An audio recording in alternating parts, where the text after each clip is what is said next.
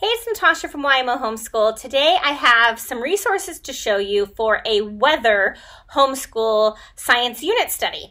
Now, we are not unit study type homeschoolers, but my third grader science is broken up into units. Her next unit is going to be weather. And so when I'm at the thrift store or wherever, if I see resources that go along with what my kids will be learning that year, then I will go ahead and pick them up. So I have some thrift store resources here, and I also have some Usborne resources here that could totally make up a weather unit on its own without an actual curriculum. So the first thing I actually found was this wacky, weird weather, make your own tornado, learn the science of storms, make your own powerful weather effects, create your own tidal wave. I thought this was really cool. What makes a tsunami, etc. And it says rain, wind, snow, hail, thunder, lightning, heat waves. Weather can sure be weird. There are all kinds of forces at work in nature that create all kinds of weather conditions. In this kit, you'll unleash tornadoes, explode a volcano, and create a blizzard. You'll learn some really cool science about weather and what makes it so weird. So I got this at the thrift store. I don't see even the tag on it anymore, so I don't remember how much it was, but I'm sure you can find this on Amazon. So anyway, inside it has, let me show you what it comes with. It has all these supplies in this package here, and it has the different things here: baking soda, color tablets, snow powder, and citric acid to do all the experiments. It has, looks like it has literally everything you need in this kit. And it also has this book telling you how to do the experiments. So that's pretty cool. So it looks like it has 7 different experiments in this. So that's really awesome. So I think this was a great find. Okay, so in addition to that, I got this Evan Moore Learning About Weather workbook, grades K to 1 at the thrift store at Goodwill for 99 cents.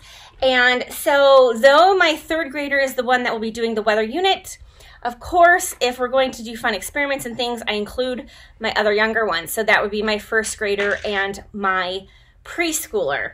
And so this has different activities that my first grader can do, and my preschooler can even do these, like this one, color the toys that need wind to work. My preschooler could do that.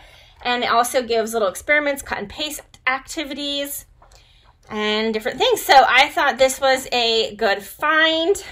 And then I have this weather book. This is a Scholastic, a first discovery book. I have quite a few of these that I found at the thrift store, and I really like them because they have this like overlay. You see that? So then it comes off and that goes away. And so my kids really enjoy these books, and it gives, you know, scientific information. So found that. And then I have this Weather Words by Gail Gibbons. You probably all have heard of Gail Gibbons, and I'm sorry for my preschooler chatting in the background singing Daniel Tiger. Okay, so Weather Words and what they mean. So that's pretty cool. This is a book that we can read all together. And then I found, and that was 99 cents at Goodwill, I found this, and I can read Weather Poems for All Seasons book. And I thought this would be great to do a poetry tea time with, right? We can take turns reading the weather poems in here and have some snacks and drinks and be good to go. So I thought we will incorporate a weather poetry tea time. And I thought that would be pretty fun. And this is easy reading. So, of course, this says grades 2 to 4. But both my first grader and my third grader, I think, will enjoy this. And then my older girls can read something else if they want. And then I got some Usborne things. I got this Usborne Lift the Flap Seasons and Weather book.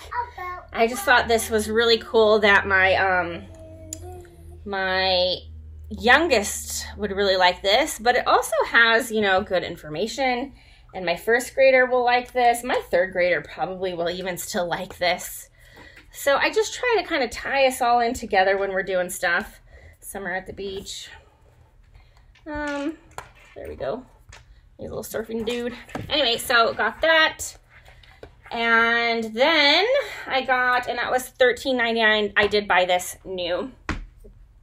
But I actually got that, I had an Usborne party and I got these things as like my rewards. So I actually didn't, well, I got some things free, and then I got like an additional like half off of $50 or something. Anyways, you go back and watch that video, but I got a good deal on these.